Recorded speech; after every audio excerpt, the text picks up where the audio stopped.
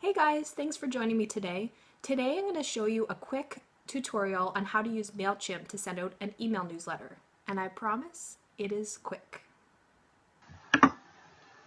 So today we're going to create an email newsletter in Mailchimp. So if you go to mailchimp.com and you click either sign up free or login. Now I already have a login, so I'm just going to go to the login page. But you can easily create an account for free.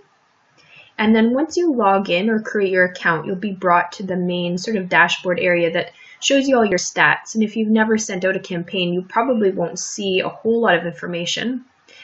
So if you want to create a campaign, simply click on campaign, and it's very easy. You can choose from any templates.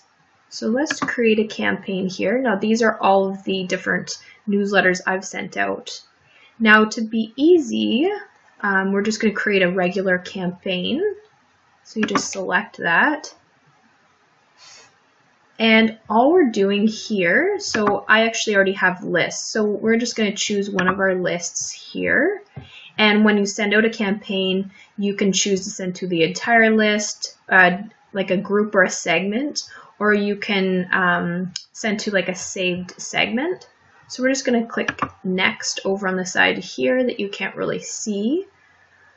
So you choose your list, and if you don't have a list, if you have emails saved in an Excel spreadsheet, you can actually upload that. So we're just going to call this test just because we're doing a test and we're not going to actually send this campaign out. What you want to do regularly is name your campaign and then choose a really great email subject line so that people are going to open it.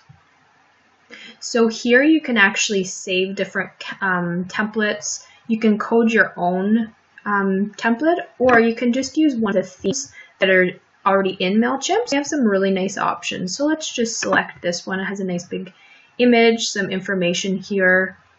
And you can actually just do a Word newsletter if you want.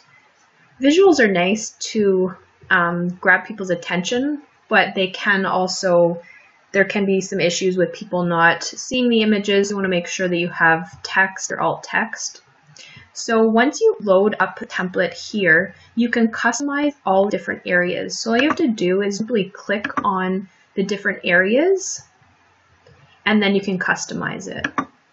So for example here, click on the little pencil button, and then you can change this text to be whatever you want. So let's just change this text, and it's going to update over here. So when you're happy with that, you can just simply save that and close.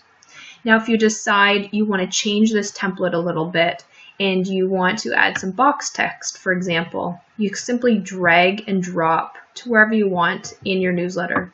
So we drag it here, you edit your box text, and then you save and close, and it updates it over here.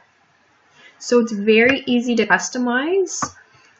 If, for example, you want to change this section, you want to change these boxes, all you do is edit, change it over here on the right-hand side.